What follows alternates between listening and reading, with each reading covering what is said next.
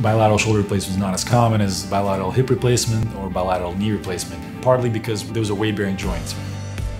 Patient-specific instrumentation for anatomic total shoulders allows us more precisely to put the socket into the shoulder and pre-plan the surgery in the computer, and then basically utilize that plan and put it in reality in the operating room. I usually get a preoperative CT scan, and that allows us to be more precise. I can basically pre-plan and do the whole surgery before it's even done in real life.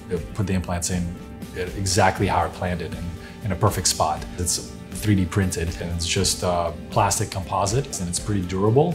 Similar to total knee replacement or total hip replacement, where you have a titanium implant and a polyethylene socket to allow for that really frictionless motion. All this can be sterilized, given to the surgeon, and it will click and be placed exactly. Typically with a shoulder replacement, there's not a lot of inpatient hospital stay. People either can go home the same day or the next day. When you immobilize the patient in a sling for about 5 to 6 weeks, they can do some passive motion, elbow motion, and then they start therapy.